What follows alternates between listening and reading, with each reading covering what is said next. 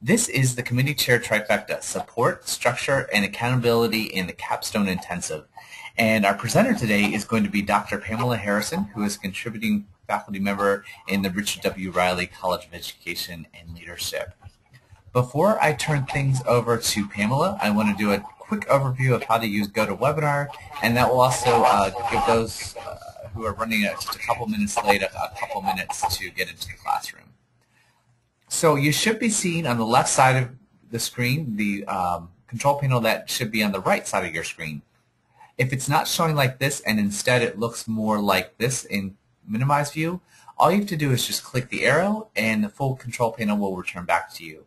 You can also click that arrow again to have the control panel return back to minimized view.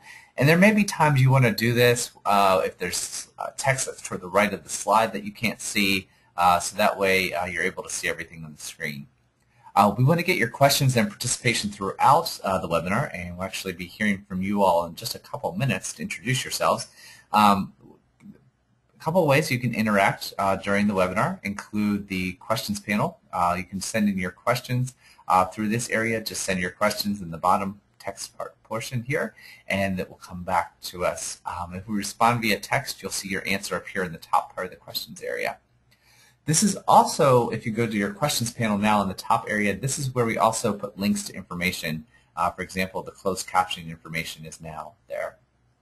The other way you can participate is click the raise hand button, and when you do that, we will unmute your microphone so that way you can share your thoughts. We have put everyone's microphone or telephone on the mute setting just to cut down on any background noise so that you can hear our presenter clearly. A couple other things to mention. Technical support will be available through the phone number you see on the screen, or you can just send your questions through the questions area. And as I mentioned, closed captioning is available through the link in the questions area. After today's webinar, we will be sending a follow-up email that includes a link to the PowerPoint slides and the recording link. Also in the questions area at the end, we will put a evaluation link there so that you have that available for you. So with that, I'd actually like to go ahead and turn things over to Dr. Pamela Harrison, who's going to be our presenter today. And Pamela, whenever you are ready, you can go ahead and share your screen.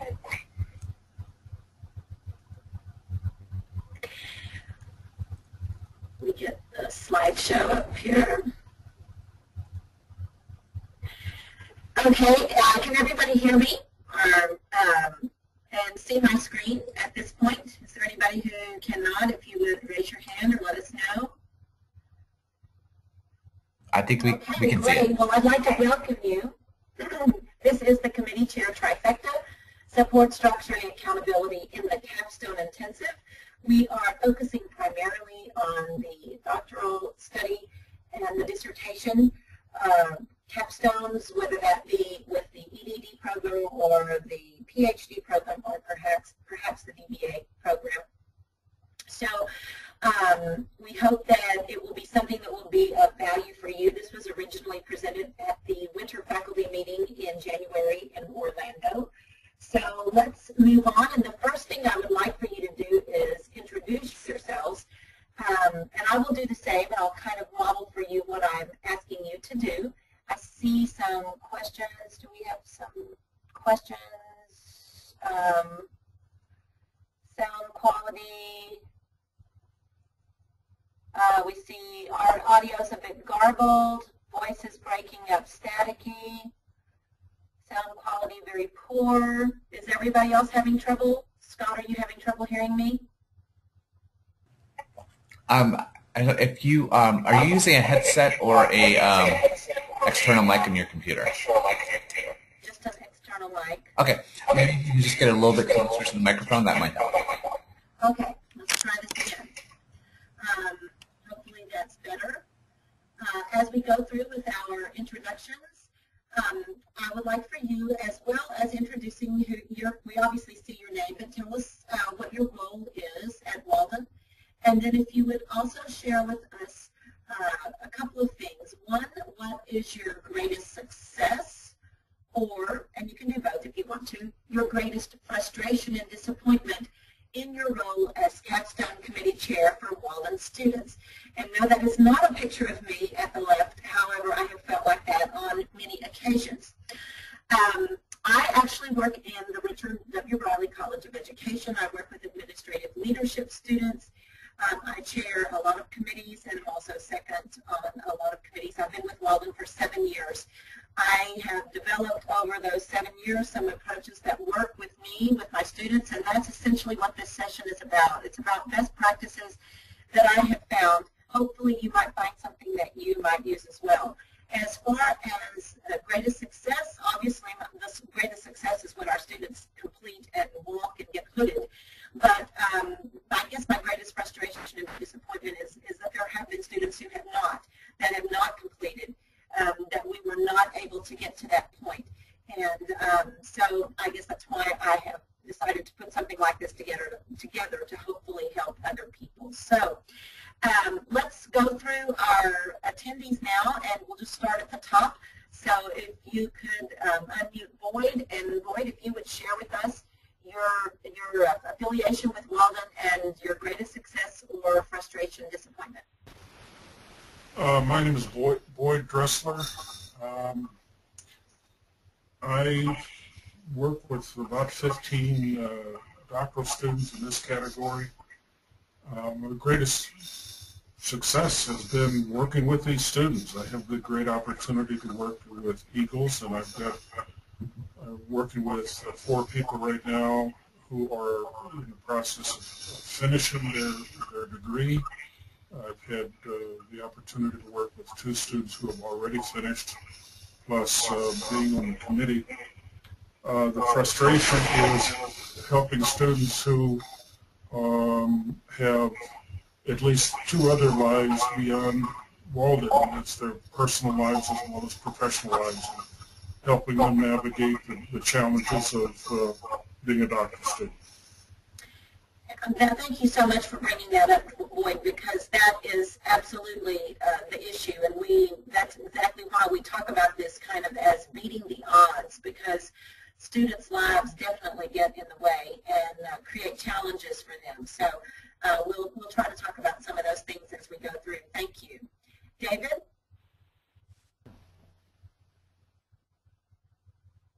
David, are you there? Okay, are you hearing me okay? Stay salvo. I'm on a new computer, and this is the first time I use it for webinar. Anyway, I'll be brief. I have chaired 8 students to fruition, meaning they got their degrees, but only one of them has been at Walden. I'm fairly new. I started a couple years ago. I'm a little bit concerned that it's taken me a lot longer than I expected, but you know, I started our students that I'm working with. Many of them, you know, started several terms ago. So I only had a few when I first started. I am working with someone else at the seminar here today. My biggest frustration is really when a student will not really take responsibility and ownership, and they end up not succeeding. It's not happened often, but it really hurts when you see a student who could succeed but won't succeed, not because they don't have the ability, but because they aren't capable of following directions and taking guidance and responsibility. I will say I love working at Walden. I have 10 chairs now and as many second member roles, and I'm a URR, and I'm now full-time, or I'm sorry, I'm contributing faculty, and I'm semi-retired, so Walden is my only home right now, and I'm very honored to be at this workshop and to be able to work with our students. Thanks for asking. Well, thank you, David. And I have to tell you that I feel the same way. Even I've been at Walden for many years, but I also am retired from public school work and some face-to-face university work, but have definitely enjoyed my time at Walden. I also share your concern about those students that we just know could do it if they would just focus and be a little bit more coachable. We try to help them, and then we make the same comments over and over again. It's very frustrating, and I share your frustration with that as well. Thank you for your contribution. And now next we'll go to Jan.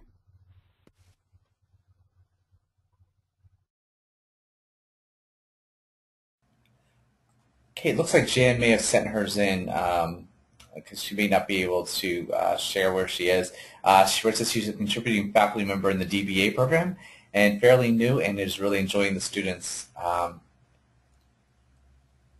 so she writes that into us, Pamela. Okay, thank you for sharing that, and we're happy to have you with us, Jan. It's great to have people from a variety of programs here, so we appreciate you doing that. And next we'll go to Janet. Janet, are you there? Janet? No? I think it's a similar circumstance where she taps into. And she writes in, okay. She's also contributing faculty member as well. Okay, great. Thank you very much. And let's move on to Melinda.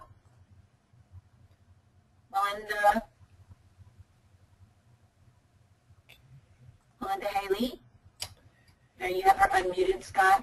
I'm trying to. She's calling in on a phone, and I think, Melinda, if you can hear us, if you put in your audio pin, you should see it in the audio information. I think that's why that's not working. But let's go to someone else. Let's go to the next one, Ramo. Ramo? Ramo, are you there? Okay. Ramo, do you have an introduction for us? Okay, Ramo, if your microphone's not working, if you just want to send it into the questions area, we can get to it there.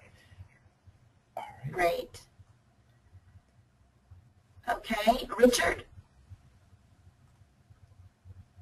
Richard, I think you have muted yourself. You want to unmute yourself and give us your introduction. Oh. Go ahead. Hello, everyone. Can you hear me? Yes. I am a new contributing EDD faculty, research faculty in the School of Education, and I've been teaching online for about 10 years, and overall about 20 years teaching and working in higher education. My greatest joy is helping students do things that they didn't think that they could do, and taking them, because I really challenge my students, helping them to break through into higher levels of thinking, critically reviewing the literature, writing, the ahas that take place when they start to see how the design elements of their study come through.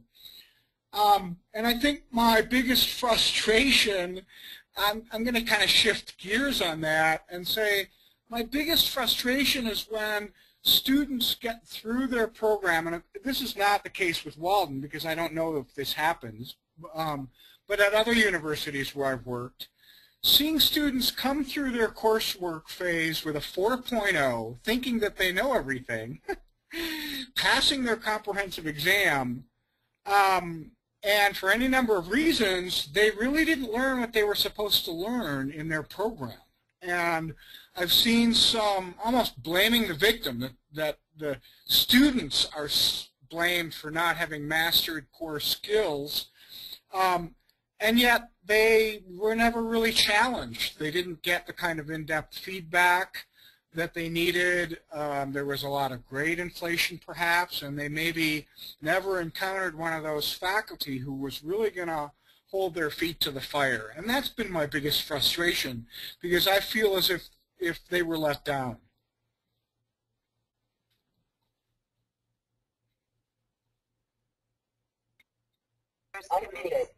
I appreciate that, Richard. As one of those who chairs committees as well as teaches courses, I see that it's very important to me as I teach my classes to have those high expectations. Many times I'll have students tell me as they go through their courses and then they get me, they'll say, well, nobody's ever told me that before about my writing. First of all, I believe about half of what they tell me about those kinds of things because I know what we're dealing with, but sometimes they haven't ever had anybody tell them that. Other times they've had it, but they've not listened. So I think you bring up some really good points. Thank you for sharing those. And now we'll go on to Royce. Royce, are you there? Yes, I am. Good afternoon, everybody. My name is Royce Robertson. I am a contributing faculty member in the EDD and PhD in Curriculum, Instruction, and Assessment. My greatest success so far as a committee chair has been that I haven't made any mistakes. That's because I haven't been assigned any students yet. So I guess I'm batting clean there. That kind of turns to the frustration is that I'm the type of person who needs to know, really feel like I understand the process inside and out, but I understand that it's a process best learned by doing it and by making mistakes. It's the nature of learning. So for me, it's really just a matter I'm at step one in the process. Everything that you say today, I will thoroughly appreciate and hopefully be able to apply it as soon as possible. So thank you for offering this, Pamela.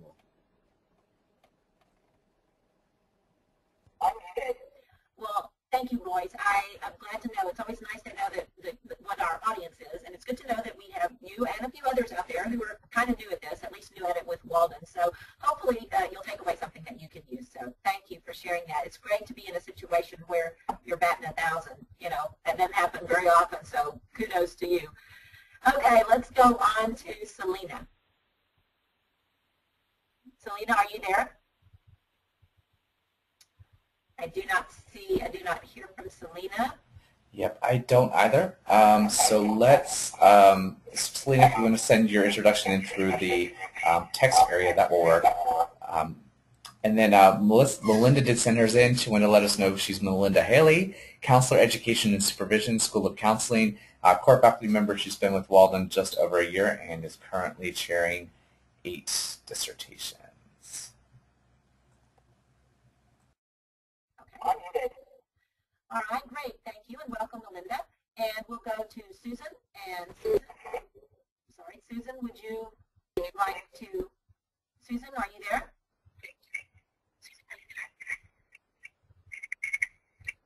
I'm hearing kind of a garbled from Susan. Susan, are you there?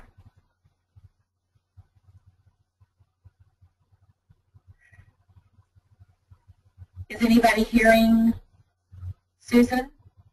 No, I think Susan, same thing. If you want to send yours through the area, that will be fine. I think she may have. She did. She sent hers in. Susan says some PhD management, and her success is with students that accept feedback and respond to fast-track process. Frustration with students who take a leave of absence when confronted with required changes. Thank you, Susan, for sharing that. Yeah, we do sometimes deal with those who have to kind of take a break when the challenges get too much. So thank you for sharing that. I noticed you mentioned the fast track. My system is not Tom's fast track, but it is a system that has been successful with students over time. So maybe you'll get another piece out of this that you can use. I hope so. I want to thank everyone for your contributions and for giving us a kind of a lens to look at these issues through. We're going to be talking today about several different things, but the objectives that I would like for you to accomplish, hopefully, would be that you would reflect upon your effectiveness as committee chairs for Walden Capstone students. At least just think, I mean, that's the beginning of any kind of change. Think about how successful you've been, and that was partly what that exercise was designed to do.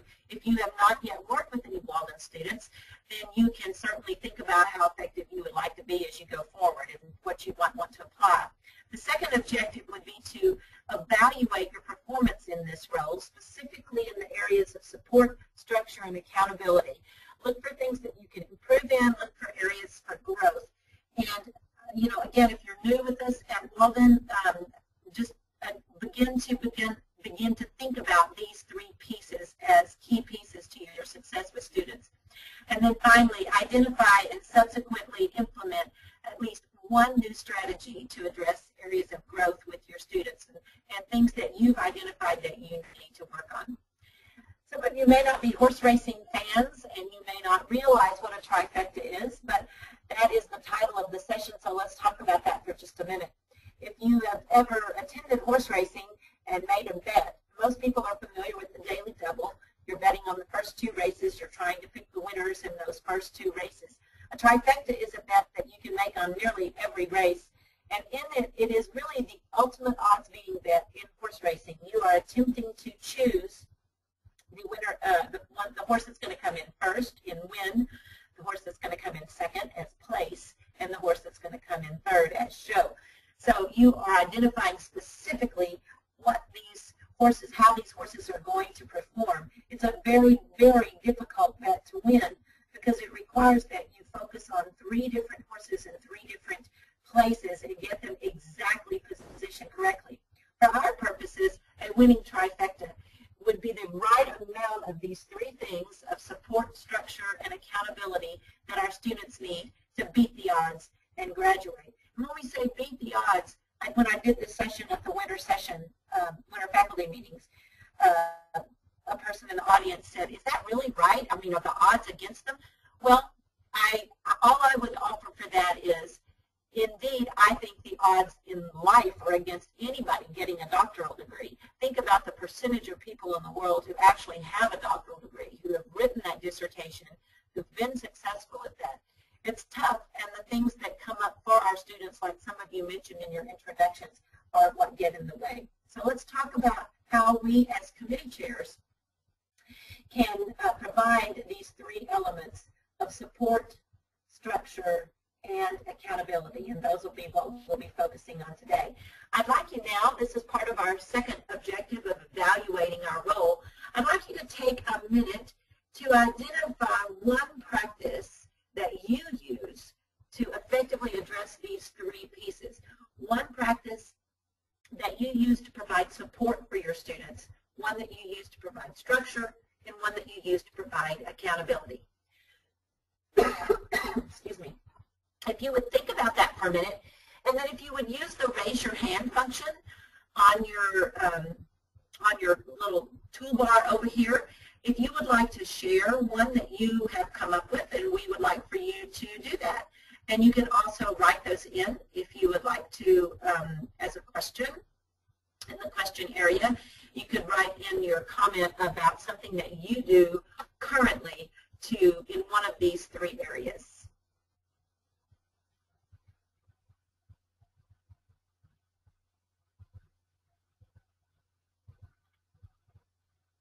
Does anybody have one that they would like to share? So while we're waiting for if anyone wants to click the raise hand button, we do have a couple that came in through the questions area, Pamela. Okay. Janet writes in lots of communication and posting in the classroom for documenting meetings. David writes in structure. And Melinda says support. Use the dissertation shell to check in weekly with encouragement and also utilize email to encourage students to be timely in their revisions. Okay, great. Those are wonderful examples, and in fact, similar to some of the things we're going to talk about. Thank you for sharing those. So I'm going to move on to showing you kind of some things. Oh, and I see a hand up. Ramo?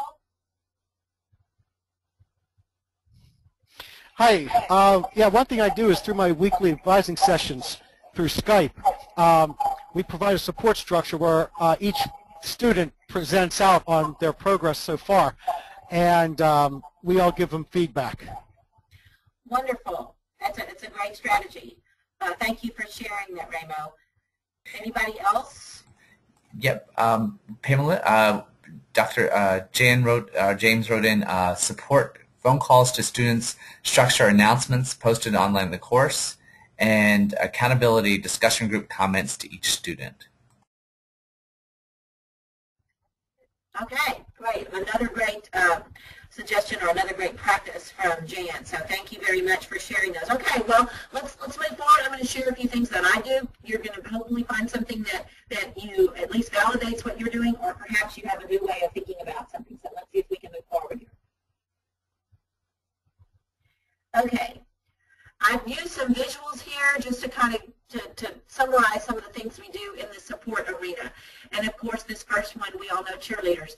And as mentors for our students, as committee chairs, I don't know about you, but I feel like I do a lot of cheerleading, a lot of encouraging, a lot of motivating, a lot of trying to keep people on the right track. Sometimes I feel like if they cared about it as much as I care about it, then we'd be making great progress. So there's definitely that cheerleading role. And then, of course, we have the counselor role. And that is something that, of course, in any kind of relationship, and that's certainly what we're dealing with here, we are not just a committee chair. We are having a relationship with this student, sometimes over long periods of time. And we often have to be that counselor for them, listening, whether the issues are at work or at home or wherever they may be. That is a role that we play. And then the best role that we play is when we celebrate. And that's certainly another piece of support. Our students need to know that we're excited for them. I frequently use the discussion thread in our intensive class to share, milestones that the various members in the cohort have passed. When we start each new semester, I always talk about what they've done and who's here and who's accomplished this. And so those are great ways for them to realize that, yes, they've actually done something and somebody noticed. And then, of course, there are those critical conversations that we have to have sometimes. It's tough to have those, but every now and then we have students who need a little reality therapy. And sometimes that reality therapy comes to us as the chair to present. We are required to talk to them about things that they probably really don't want to hear. The fact that they're not making things a priority. Maybe the fact that some of you mentioned that they're not listening to what we tell them. They're not allowing themselves to be coached. So these are all aspects. I'd like to show you some examples of some of the things I do with support, which are similar to some of the things you said. I do a lot of reminding. I know they're adults. I know they're doctoral students. But I don't know about you. I need a reminder when I have something due. And so I do a lot of reminding. This particular one would be an announcement that would be also sent out as an email in the classroom, reminding them that they have a draft due. And this brings up something else, which we'll get to in a minute. I provide them for their semester plan the actual dates that their drafts are due. When I first started working with Walden students about 7 years ago, I thought, these are doctoral students. When I did my dissertation, I was self-motivated and self-directed. At least that's the way I remember it. And I managed to take care of all my business. But I quickly learned that most of them do not. They need that structure. So now I provide them with dates. I remind them when those things are due. And I also remind them, as you see in this last sentence, that they will be held accountable for whether they submit a draft or not. This next one is a similar thing, but it's actually a discussion post. And again, trying to kind of point out to them that they're paying good money for this. And in this case, we're in week 5. I've learned that in those discussion threads in the Capstone projects, Capstone intensives, they frequently lose track of what week it is. They're supposed to be posting and discussing. So I put the date in there for them to remind them, hey, if you're posting right here, it should be between these dates. And then I remind them, hey, the semester, and our semester is 16 weeks in the EDD program, it's 25% gone. Have you gotten your money's worth of that? It's important that they remember that they're paying money for this, and they ought to be getting something out of it, and that's up to them. And then finally, this last little example has to do with their semester plans and reminding them that when we get this far in the semester into week 10, that they should be checking to make sure they're on track with their semester plan. It seems to be that sometimes students just submit those plans and then they kind of forget about them until the last week of the semester. I used to have students that would do that. That doesn't happen anymore. It used to happen because I did not provide the structure that said, you've got to have a draft due here and here and here and here, and they'd send me one at the last minute. So now that never happens. Because, or if it does happen, I have easy documentation to provide the appropriate grade of an unsatisfactory. As we move on from support, before we leave support and get into structure, I'd like to ask if anybody has any comments or questions about these strategies, if it maybe triggered something that you'd like to share that you do. Raise your hand or send it as a question if you would like to contribute to this part of the discussion.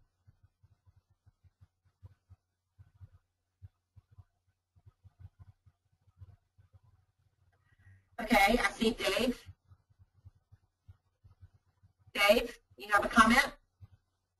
Okay, thanks for calling on me. I just wanted to share that it's been a learning experience for me. I've come to the realization that I must provide that structure and, most important, accountability. In the beginning, I was very lenient in grading and perhaps students' S's when they really didn't deserve them, and that only hurt them because it reinforced their bad habits. So I'm in a transformation now, and I think what you're talking about struck a chord with me, so thanks. Thank you, David, and I completely agree. I share your sentiments. I feel your pain. I know that I did the same thing. I look back on some of those early semesters, and I thought I was doing students a favor by being gentle with them, and at the same time, I was actually not helping them at all. They need us to be structured for them. Anybody else with a comment about support before we do get on into the idea of how to provide that structure?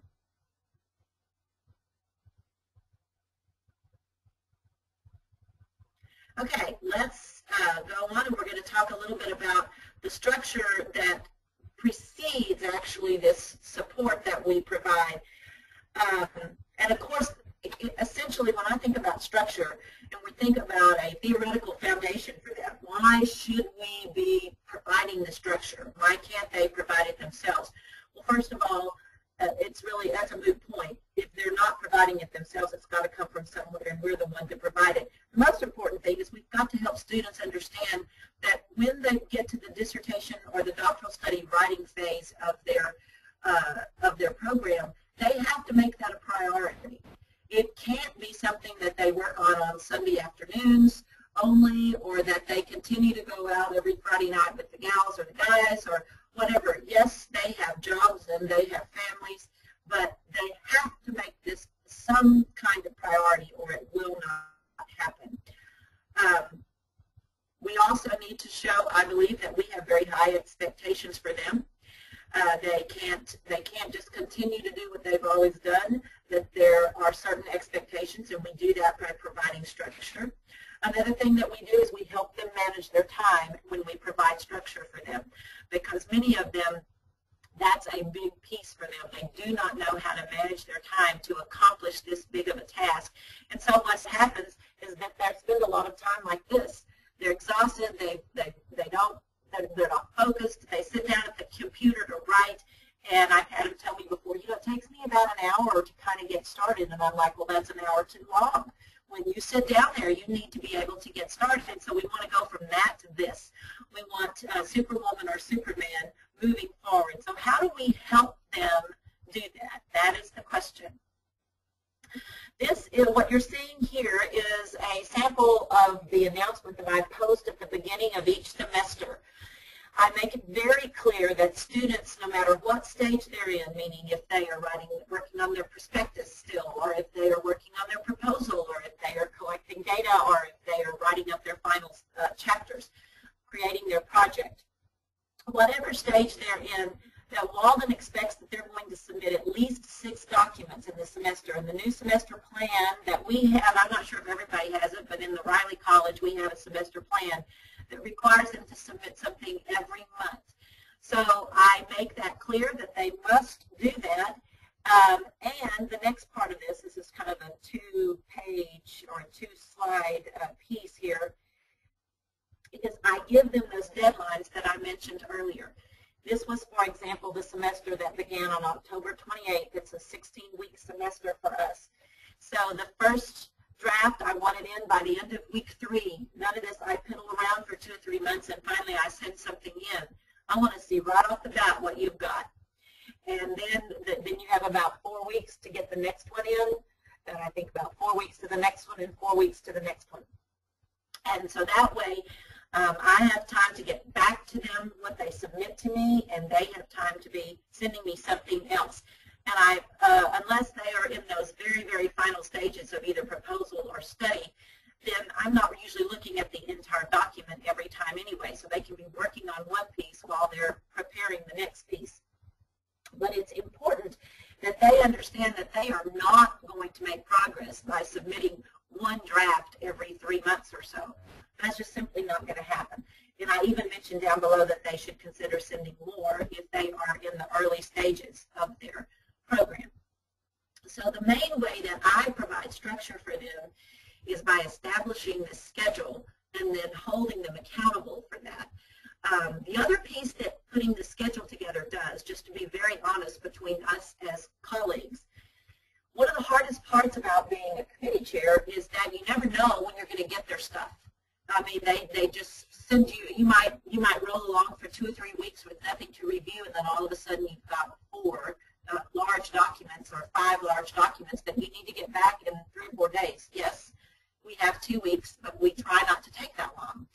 And so I feel like this way, at least, it gives me a little bit more control over when they're going to send things as well. They can certainly send them to me earlier than these dates, but they have to at least have by, for example, by December 15th in this particular semester, they had to have sent in 2 drafts.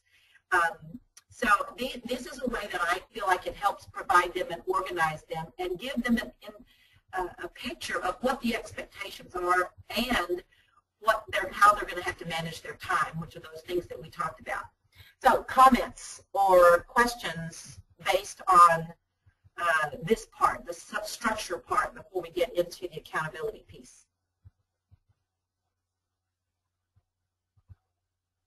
While people may be typing in some things, we did get a question, Pamela. Richard asked, do you recommend being easier or harder on grading assessment feedback on drafts versus prospectus and proposal, or stricter? Okay, say that for me again. Sure. Do you recommend being easier or harder on grading assessments, providing feedback on drafts of the prospectus or the proposal, or stricter? Well, as for me, and I can only tell you what seems to work for me, I try with the prospectus, honestly, I try to get us past that as quickly as possible, simply because it is a good, what I think of more as a pre-writing exercise. It's a great way for them to get their thoughts down and for us to begin to organize this and get the skeleton of the proposal. But it is not the proposal, and the proposal is what ultimately we're going to need to have approved to move forward with the study. So I try to be very, yes, honest, and I don't let anything go past in the prospectus that I know is not going to work. But if there are things that need to be tweaked that I know we're going to tweak, I'll move us on to the proposal level if I can, so that we can actually work in the framework of what we're going to be ultimately submitting for approval. Does that answer the question, I think? I hope.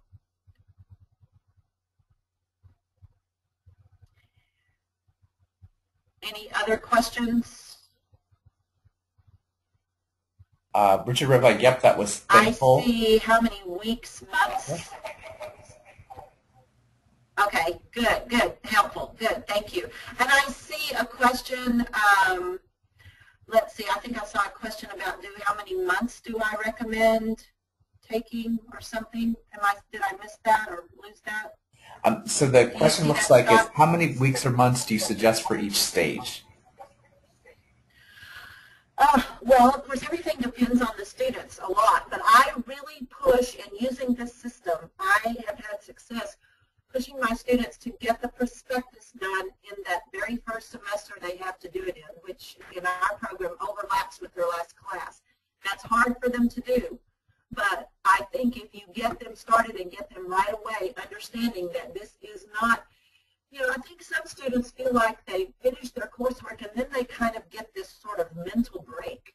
And they don't understand that is the farthest thing from the truth. You know, that is when things need to gear up after they finish their coursework. And yet there always tend to be this sense of sort of just kind of, well, I can kind of relax a little bit now.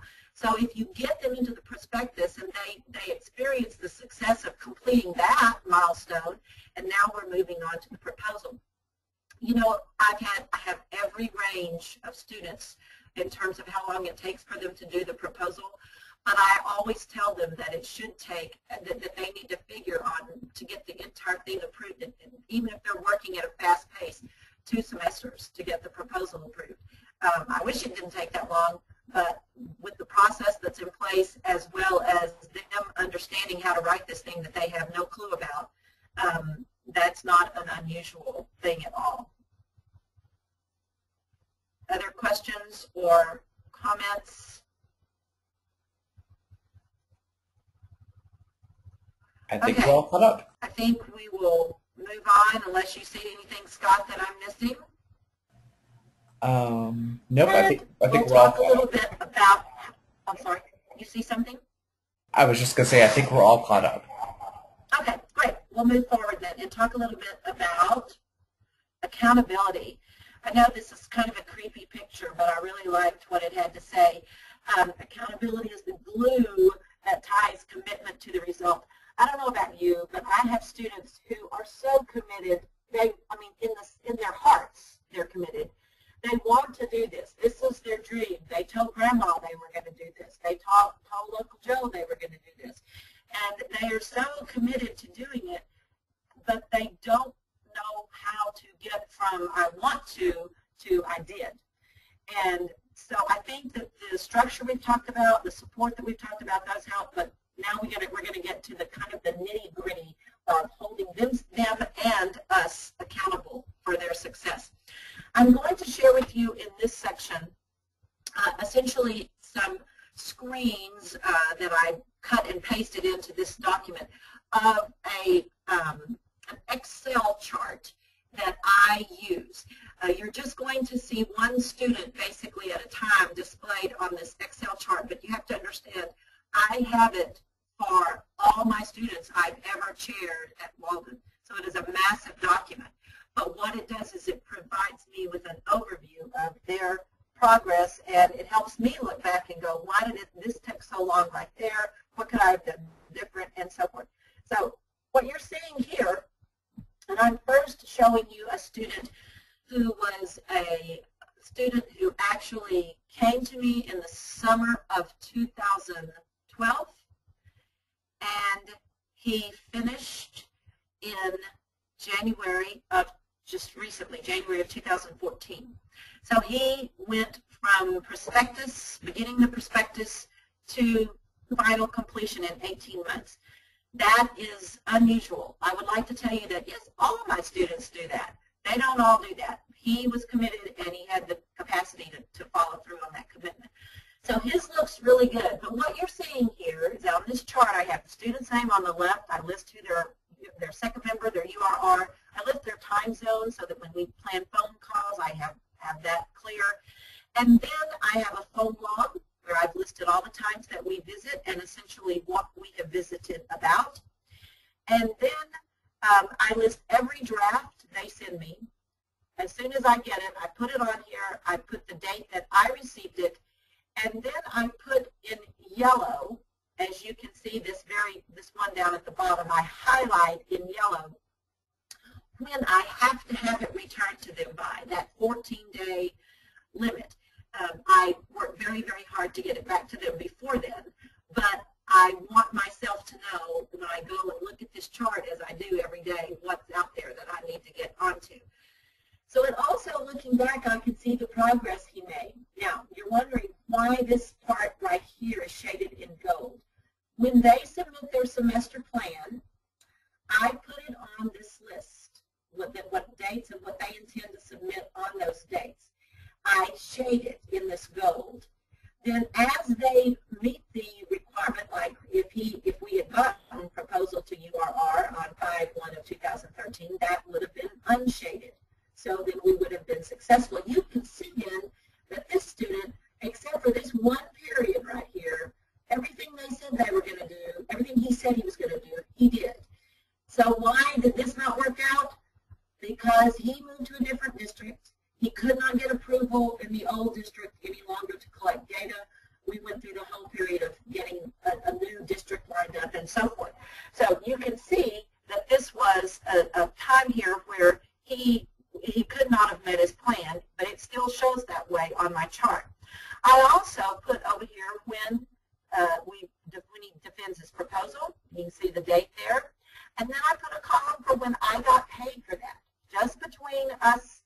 faculty members here, it's not a bad thing at Walden to keep up with when you're getting paid for what, because they have a lot of people to keep up with. So I put that on my chart as well.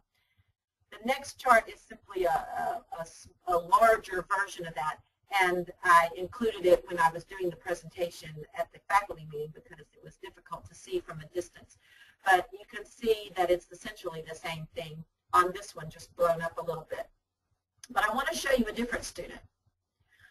This student has been with me a long time, well, not that long, longer than the other student. But you can see he has not been as diligent at meeting. He would kind of fall off the grid for a while. Here's a time when, here was his plan, what's in gold, but he didn't turn anything. So he fell off the grid for practically a whole semester, and so he got a U that semester. So I make note of when I sign that U so I can look back and see their whole history. This is just a part of his picture. It's not the whole picture for him by any means. But you can see the various things that we've talked about in our phone calls. You can see where I again warned him about a U. I ended up not giving it to him, I think, that semester. Here where we even had a question, I thought he'd sent me the wrong file, and so forth. So you can see that it's a way of keeping the big picture for each of your students using that accountability chart.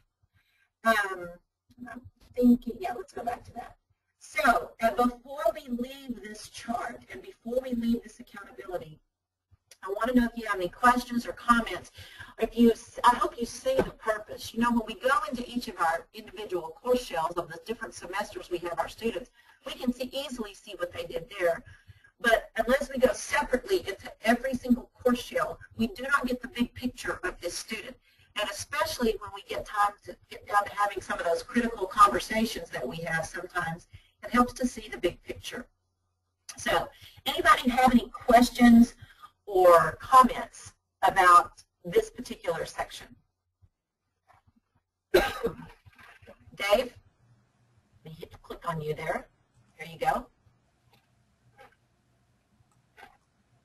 David, do you have a comment or a question? David, I didn't hear your comment. Okay, let's try again. David, do you have a comment or a question? David, I think you might be self-muted. Just click your microphone to unmute yourself.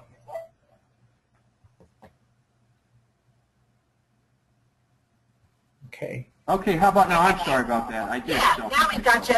Now we got you. Okay, sorry. Anyway, I started doing something similar to this, and I'm glad you shared it. What I'm finding now is that the students are also required to do this on their semester plan. It's much different and it's more detailed, and I think that's a good thing because we could use that along with this to watch their progress and make decisions about whether or not they're moving fast enough. So thanks for sharing that. Well, you're welcome, and yes, the new semester plan, I think, is a great improvement over what we had before. It really does help them analyze for themselves and hopefully see their own progress as well as what we're keeping up with. Other questions, comments, hands up? Yep. Pamela, Jan asked a question. Do you share your chart with your students? No. I do not share the chart with my students because typically, I mean, I could, and that's not a bad thing to do. I refer to it sometimes when we're having those critical conversations, but I think it's not a bad thing, and I'm glad you mentioned that. I hadn't really thought about doing that before, but you know, when you have students who are a bit in denial about the progress they're making or not making, this would be a great tool, I think, to kind of say, well, let me just kind of, in case you've forgotten, let me kind of show you what's going on here. Great idea. Other hands or questions? I think we're all caught up. Okay, let's go forward. So we're kind of closing in on the end here of this session and just going to do a little synthesis. Just to remind us kind of where we are with all this, because students feel that the odds are against them sometimes with their capstone, whether that's work or family or job, just life in general. The idea of our providing for them these things, and I'll tell you that my students those that have been with me long enough to have seen us sort of evolve to this point of providing more structure, they thank me for it, and I see them making great progress, especially compared to what they were doing before. But again, this idea of structure with expectations and time, making it a priority, accountability, being fair and consistent. I don't ever want students to feel like that I didn't know what they were doing or I didn't stay on top of it, and this provides that.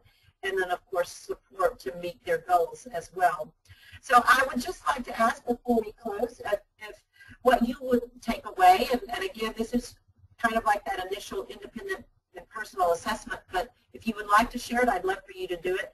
A new strategy that you might have picked up in this session that you're going to try or adapt, a different approach, just a different framework of thinking about things, or perhaps validation and encouragement of things that you're already doing or things that you were thinking about doing or directions that you're moving.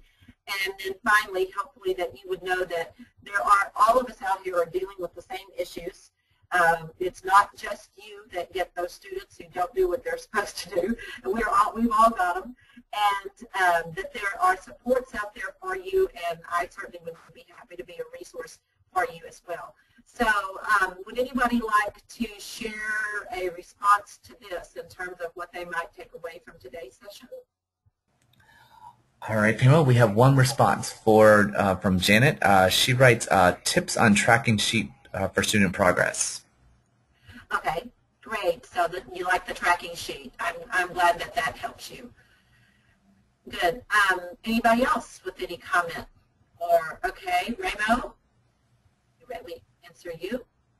He's muted. Can you unmute Ramo? Yep. Go ahead, Ramo. Hi, Pamela. Thanks, Scott. I started doing that tracking thing. I got in OneNote. Each student has their own notebook. And I was thinking that was just maybe the most ridiculous thing because it will be huge in time. But I thank you for sharing that spreadsheet, if you will, because now that validates it, and I'm going to maintain consistency with that. Great, yeah, and you're right. I look at it sometimes and I think, oh my goodness, you know, what have I done? I've created this monster. But at the same time, I refer to it all the time. So hang in there. I would encourage you to keep doing that. Thank you for sharing that. Anybody else? I see Dave. David?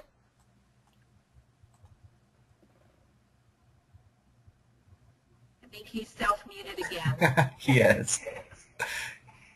Unmute yourself, David. Oh, no, I wasn't going to share. I was just typing that I think I shared enough, but I really did get a lot out of your session. I think it's a great reminder. I'm going to encourage some of our newer faculty to listen to the faculty members to listen to the recording. And I am working on a committee with Richard, so I wanted to say hello to Richard. Thanks again. Okay, great. Thank you, David. I appreciate that. And if there's nobody else, we're almost at the time to come to a close. Pamela, two more comments came in via text. Melinda writes in, use a tracking sheet, but not as detailed. She likes the highlights of when revisions are back to the students. Excuse me, sorry. She also has a column of notes in terms of specific feedback that she gave the students. Oh, good. Yes, and that is also helpful. I have not done that myself, but I do make comments, sort of little notes to myself out there on some of them, but not all of them. But that definitely would be real helpful as well. So I'm glad to know you're using that too. Okay. And then Selena writes that she uses a different tracking sheet, but she's not included the semester plan information, and she's going to now start using that. And you know, Selena, the reason I do that is because, you know, part of their grade for the semester in the Capstone Intensive is supposed to be based on whether they met the plan or not. And it just seems to me that's I'm a real visual person, and that's a way for me to see right away, did they meet it or not? If that was colored, if it's still highlighted, like I did it when I first put it in, then they didn't meet it. So that's the only reason I do that. Anything else from anybody? Richard just writes in that a lot of what he's heard today has been very affirming, so he's going to continue to have students provide summaries and follow-up meetings that he has with them. Okay, great. That's wonderful. I'm sorry, Pamela, just one last one. Jan writes in about having track with notes about each weekly phone call with students. And that would also go well with the tracking piece, is to keep up with those phone calls. And I find sometimes, Jan, that's part of the hardest part. You know, we've got the emails, we've got our feedback on the papers, but sometimes I forget what happened in those phone calls, and it all kind of runs together. So that's a great tool as well. So essentially, as we come to a close again, we just want to pull these three pieces together because we feel like that's going to lead us to completion and commencement. And that, of course, is our ultimate goal for all of our students. And so I want to thank you again for attending. There's my email. Feel free to email me if you would like to see, if you'd like me to send you a template of the accountability chart, if that would help you. I did create that for someone at the winter session, and so I have that available. So if I can help you in any way, let me know. Thank you so much for coming today. I appreciate it. Thank you, Pamela, for the great session, and looks like we have some kudos coming in to you, and definitely some great discussion and idea sharing from the group as well. I'm going to direct everyone over to the questions area. I have put the feedback survey link there so you can give us feedback on today's session. Also, we hope to see you at a future webinar. So thanks again, everyone, for attending, and thanks again, Pamela, for excellent facilitation of today's session. Thank you, Scott. Okay. Take care, everybody. Okay, goodbye for now, everyone.